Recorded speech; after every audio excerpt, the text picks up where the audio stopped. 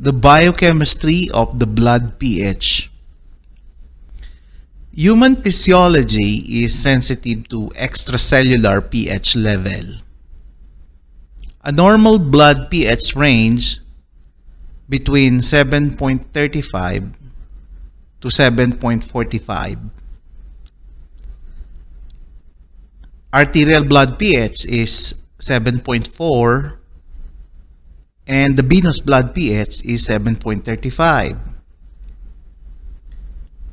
A blood pH below 6.9 or above 7.9 would be fatal. And a change of pH of around 0.2 in either direction, whether in acidity or alkalinity, should not last for more than a short time, or the death would be inevitable.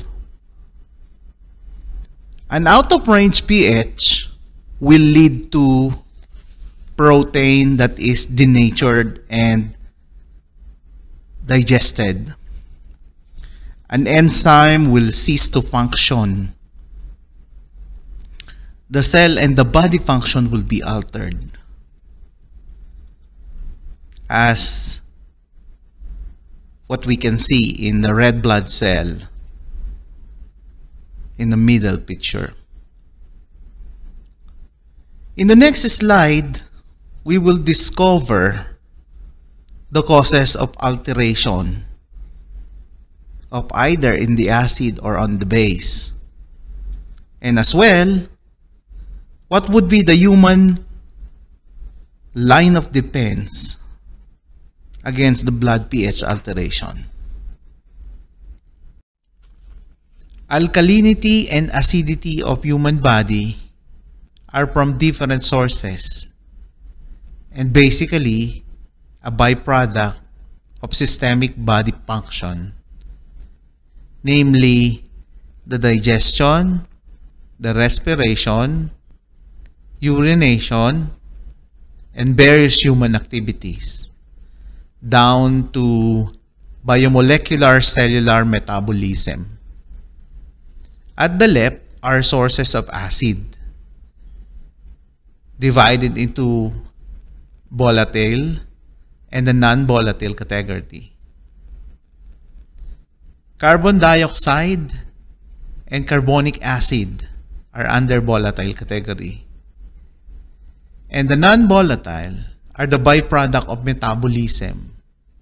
Particularly, sources are from the diet. Number one is a phosphoric acid. This is of a phosphorus source. Second is a sulfuric acid from a protein source. The third is the pyruvic acid, a product of a glucose under gluconeogenesis. And fourth is the lactic acid, which is a result of an anaerobic workout that seems to pull in the muscle. Number five is a keto acid, an acetoacetic and hydroxybutyric acid. And number six is an ammonia from a protein source. At the right side are the sources of base. One is a bicarbonate citrate salt of fruit juices. Two is a deamination of amino acid. And three is the biphosphate and acetate formation. Both the metabolic acid and the metabolic base contributes to biochemistry of the blood pH. The normal acid-base physiology. The illustration below depicts a normal acid-base physiology. It will answer the question of where and how does the acid base are being produced, metabolized, and excreted. It all begins from the food or the diet we eat or our intake. Upon digestion and absorption, the food will turn into macromolecules of proteins, fats, and carbohydrates. In turn, the macromolecules will undergo cellular metabolism. This is for energy production and consumption. Thereafter, waste product will result in two forms. At the left is a carbon dioxide, and at the right is the hydrogen ion, or the hydronium, or the proton. During the acid-base alteration, or even during the normal acid-base physiology, there are three ways that our body will compensate. And that is by setting up the line of defenses. The first is the buffer system. The second is the respiratory mechanism. And the third, the renal mechanism. Buffer is an important process in the regulation of pH. Being the first line of defense, it will resist the change in pH. It will convert the strong acid and the base to a weaker one.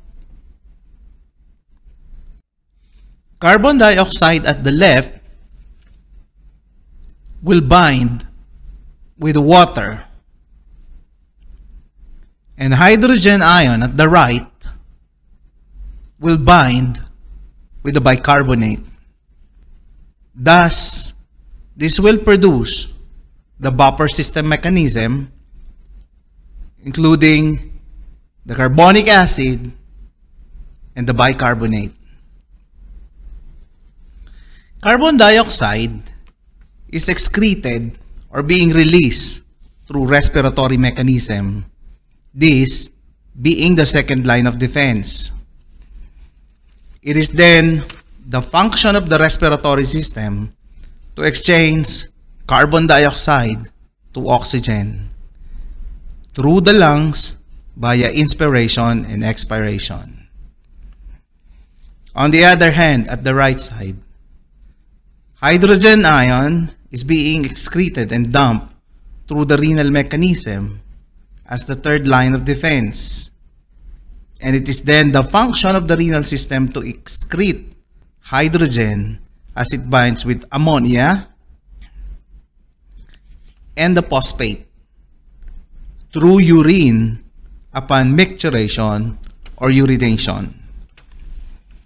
And as an end result, the exhaled carbon dioxide at the left bottom will have a pH of 5.2 to 5.8. And the excreted urine at the right bottom will have a pH of 5.8 to 6.2. And as nurses, the normal values of acid-base shall never be forgotten. And we must commit it to our memory that pH has a normal value of 7.35 to 7.45. The partial pressure of carbon dioxide 38 to 42 millimeter of mercury, and the partial pressure of oxygen is 38 to 42 millimeter of mercury, with the bicarb in the range of 22 to 26 MEq per liter. This whole physiology explains the biochemistry taking place from the food we eat to cellular metabolism until the body waste product excretion or disposal in the light of acid-base balance regulatory mechanism. Once again, we have reached the end of discussion. I hope this material is of help. Let us assess and check for comprehension. You may pause the video for a good glance.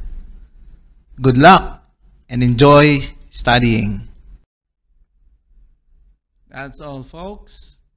This has been your Nurse Radiologico Guro saying thank you for watching and enjoy studying.